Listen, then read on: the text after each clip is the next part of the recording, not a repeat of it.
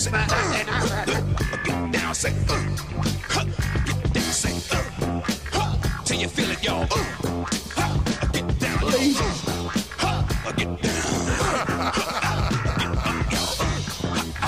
With the get down.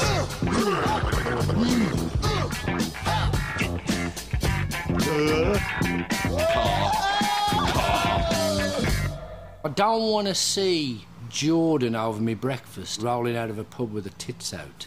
Who is Jordan? Who is he? I thought he was a country.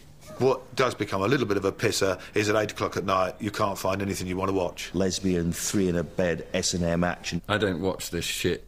There's a strange man on CNF who talks as though he's gargling his own sick. Silly little twat, right, little bigoted nit. Fucking never want to read that again. It's ugly, it's vicious, it's spiteful.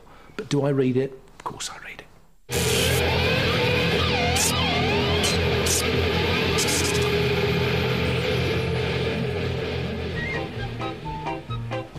The 35 to 54-year-old group of grumpy old men grew up when the Times had no pictures on the front page and the Guardian was printed in Manchester and had proper writers. The Sun was something celestial and illuminating, and the Mirror reflected real life. Then there was the BBC, with a mission to inform, educate and entertain us. Whatever happened to that idea? Today we've got hundreds of TV channels and thousands of radio stations. We've got way too many newspapers and magazines with too many pages full of too many airheaded columnists spouting off with their endless, empty-headed drivel.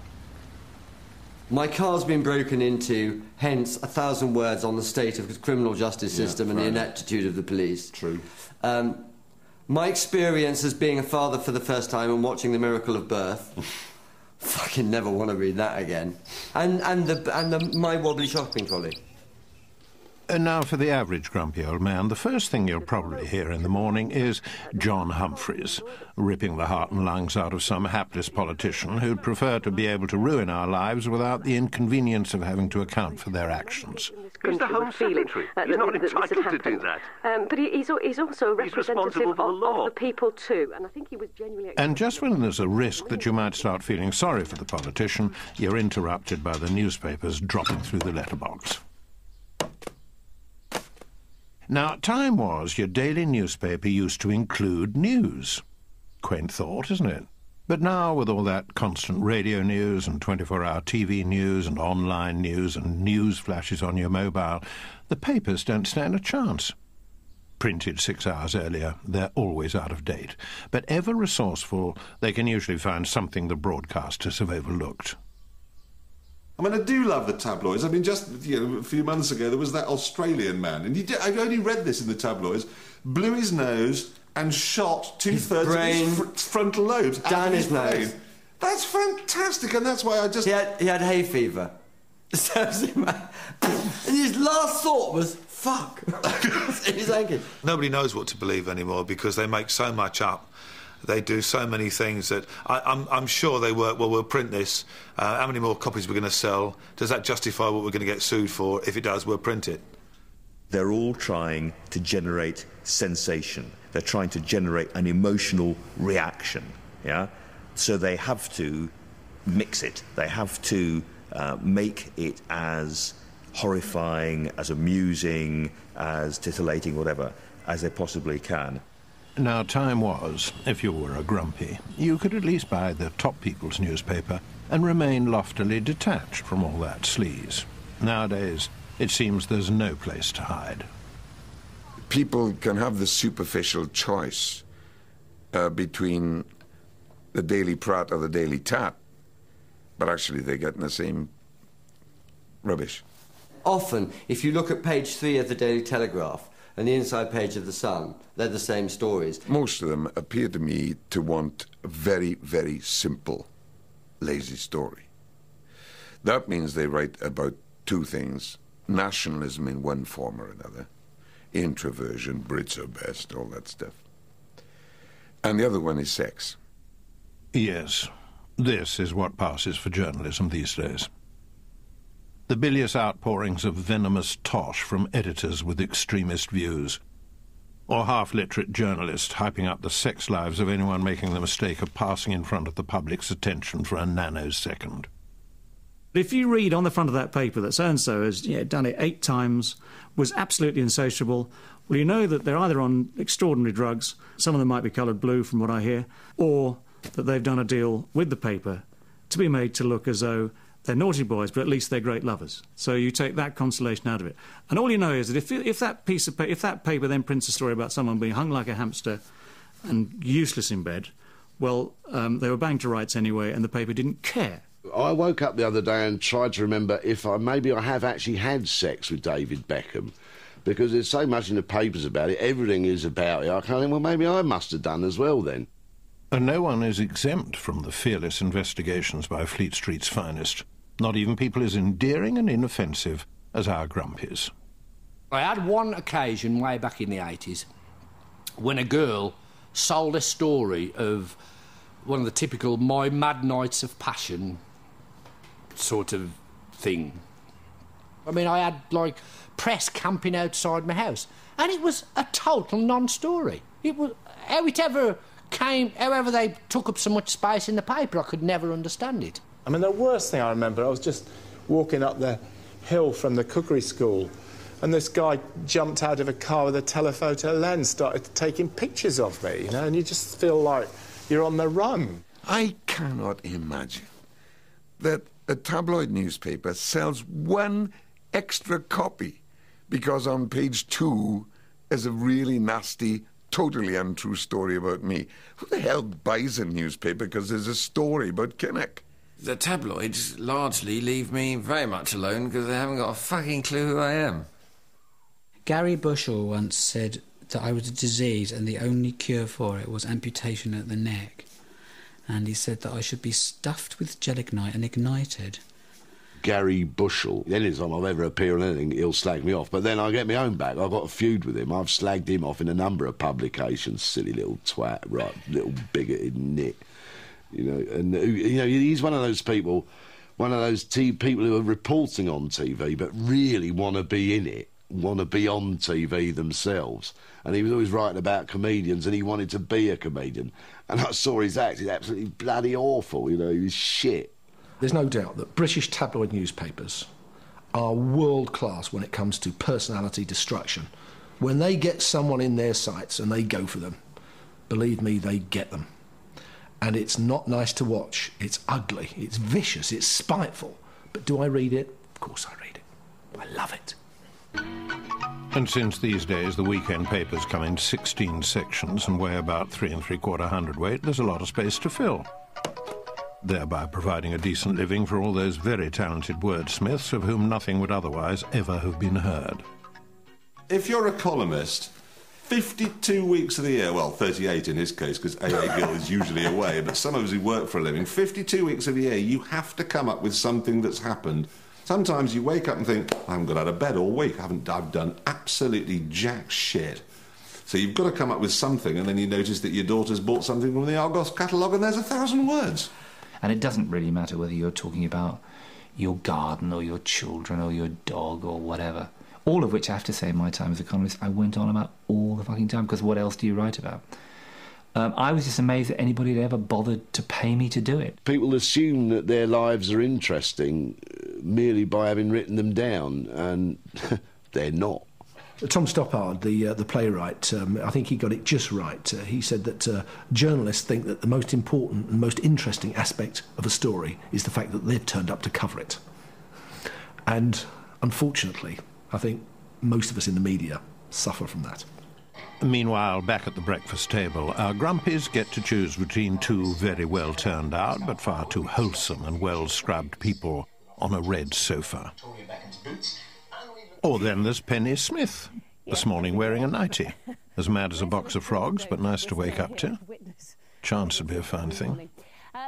Looks warm and cosy, doesn't it? All those potted flowers.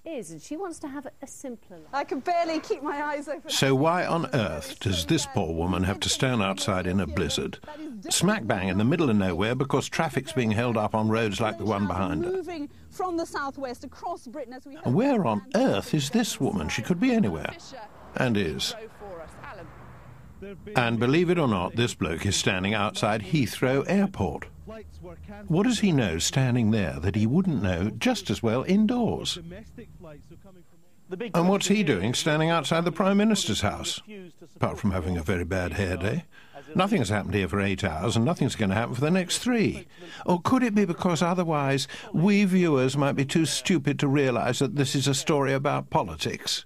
Well, the key point here is that they're outside number 10. I'm outside number 10. We're all outside number 10. We want to hear from somebody who's inside number 10. And since these days we can't apparently wait 5 minutes to learn that the Edinburgh bin men might be planning to strike in 3 months' time, we have to have rolling news. The only trouble is that mostly the news doesn't so much roll as dribble.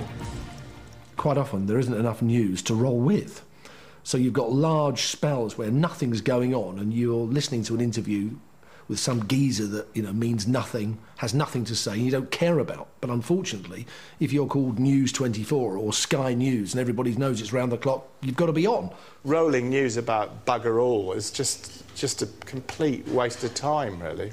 News does not happen, interesting news does not happen regularly every 10 minutes around the world. And there's a strange man on CNF who talks as though he's gargling his own sick. But if you just sit back and let it wash over you, you know, you can watch people being murdered and butchered and blown up and all that, and it's somehow a distance from you. And the more stuff you get, the more you don't really participate in it.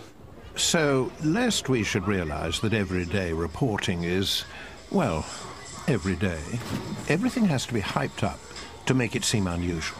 So that every day when a tragedy happens is that fateful day. Every insight is profound. No investigation can be anything less than special. Every fire is an inferno. Every rescue heroic. Every death from cancer follows a brave fight. And every crisis is serious. What other sort of crisis is there, for heaven's sake? And we'll be back a little later. I wish Hugh Edwards would say, right, we're going live now to newsrooms in your area. And I'd love him to be sitting with his feet on his desk and just go, nothing. Absolutely nothing's happened. Nothing that you'd be interested in has happened here today. But instead of which, there's always a garden fence that's blown over. And always an old lady who has to be made to be angrier about it than she really is. How angry are you about this, that they're closing the community centre? I'm very angry. An old sow, come on.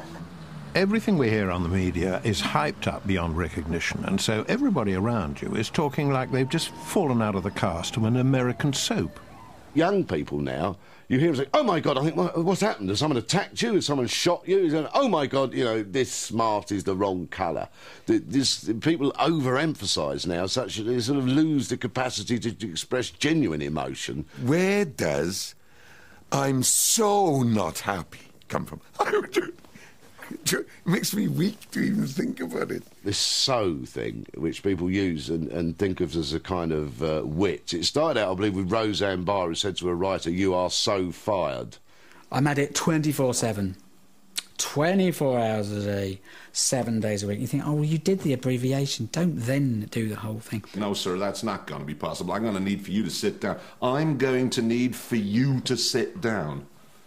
That's the bastardisation of the English language, and they're responsible. I'm going to... you're going to need... I'm going to... Just stop using words where you don't need to. Time your deliverables. What does time your deliverables mean? I have no idea. What about heroes?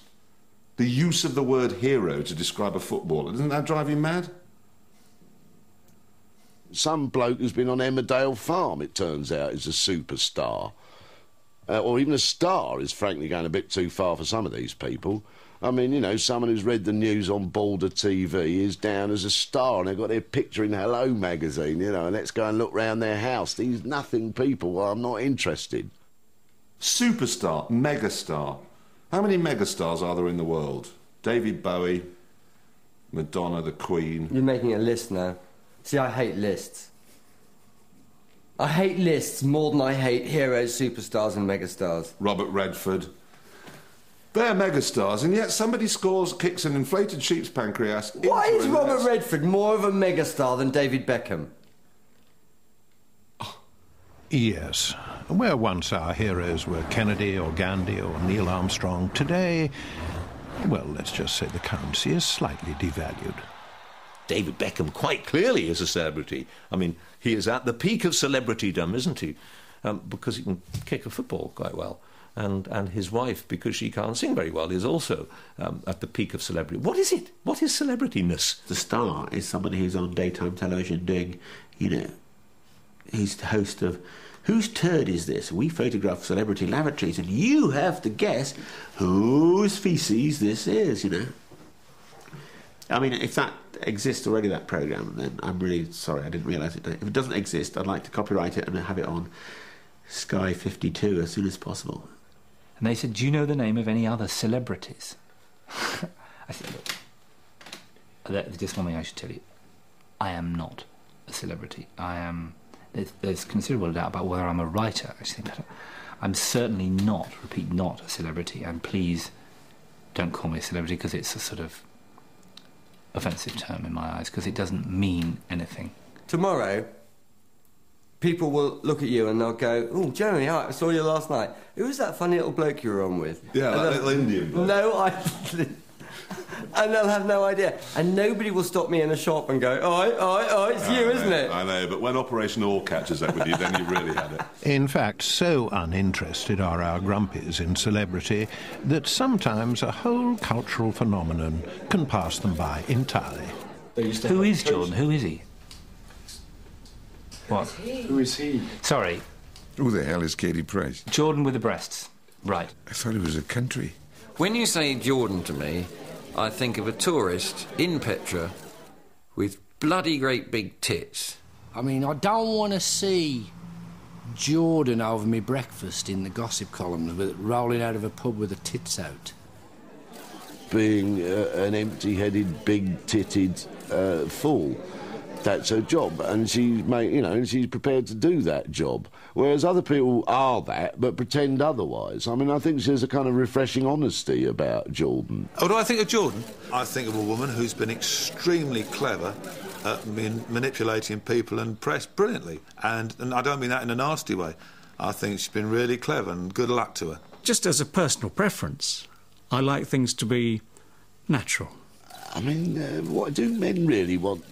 I mean, do they? I mean, it's that big. I mean, what would you do with them? You know, a decent handful.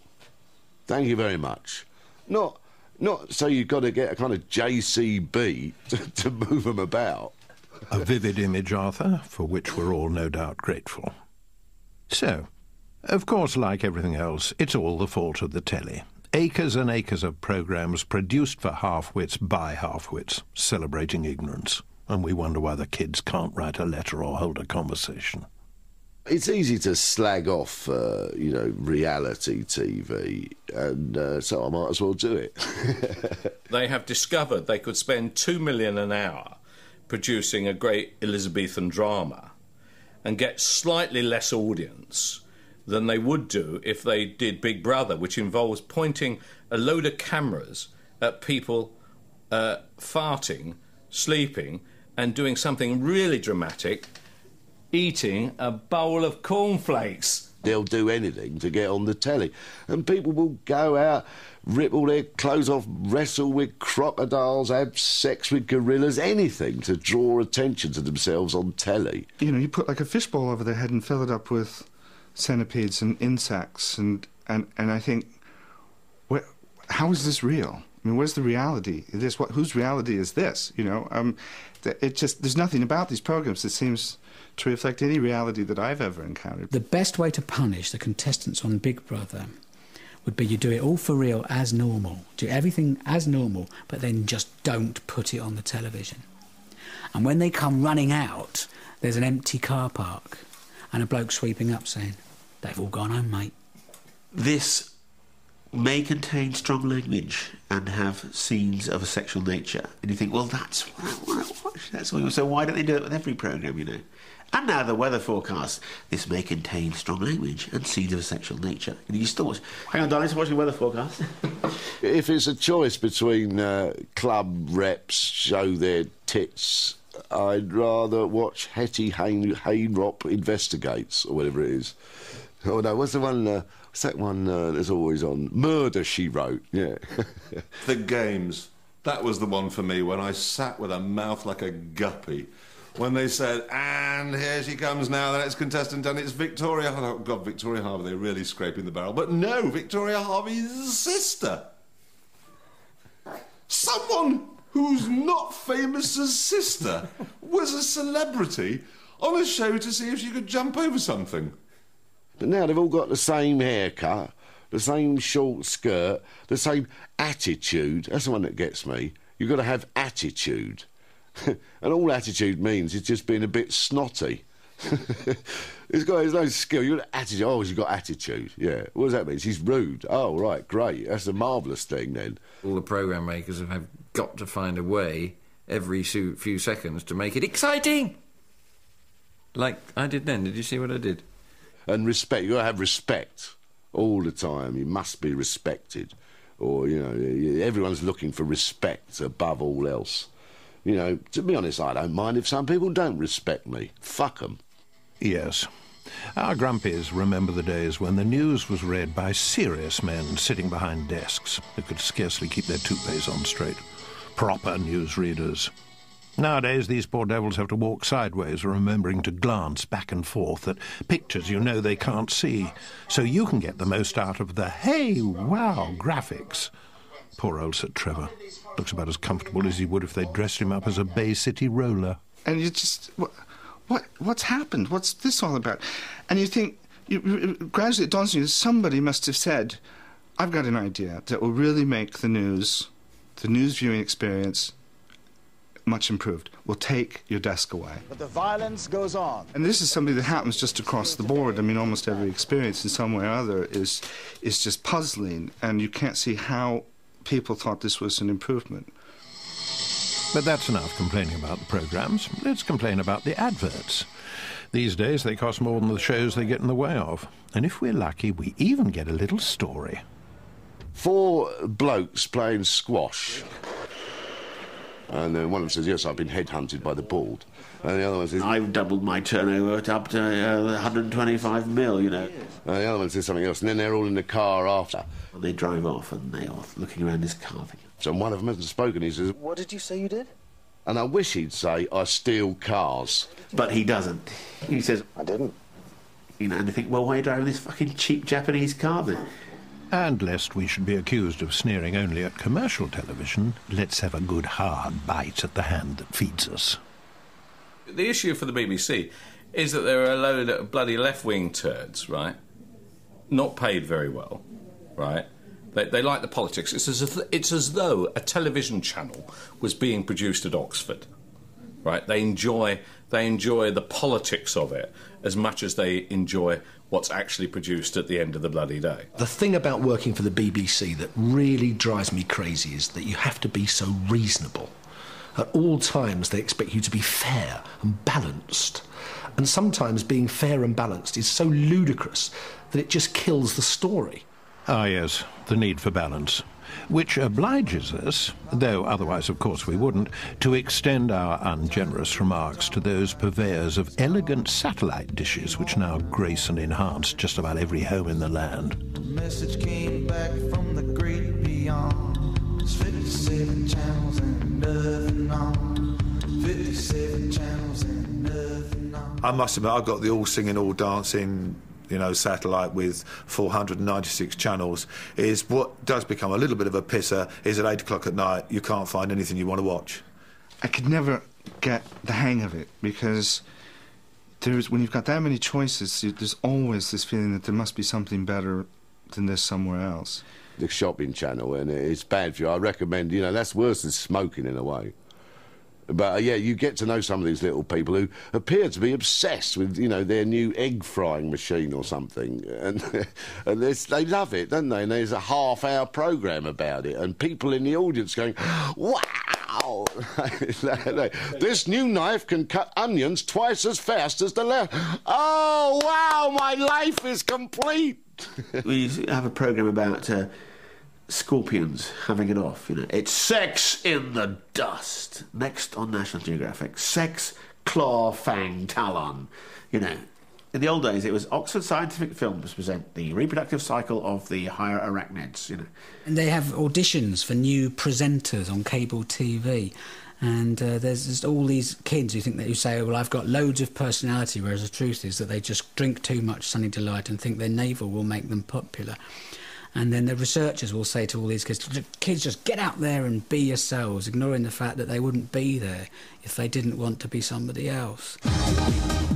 But the worst thing about the media, absolutely the worst thing, is that it's so very far up its own bottom. It can't get enough of itself. If it's not giving itself prizes and awards for the best bit of grim and bloody news in some country full of poor people, it's the most excruciating moment in a badly written soap or the most egregious rip-off of an existing reality show. Every award ceremony is hell, and they're mostly hell because of you. Because you turn up and they say, "And tonight, to present the awards, we have you, Angus Jonathan Deaton. Ross, Angus Deaton, Frank Skinner, some other Stephen Fry, noddy off the telly." I'll sit through 2 hours of an award ceremony just for that one wonderful moment when a celeb falls flat on their face and makes a total arse of themselves. We love it when we win them. Of course, when we don't win them, they're meaningless trinkets, and we wouldn't dignify the occasion with our presence. But when we're up for an award, we're straight up there, black tie, grinning, top hole. But you might think it odd that we who work in TV should make a programme about how bloody awful it is.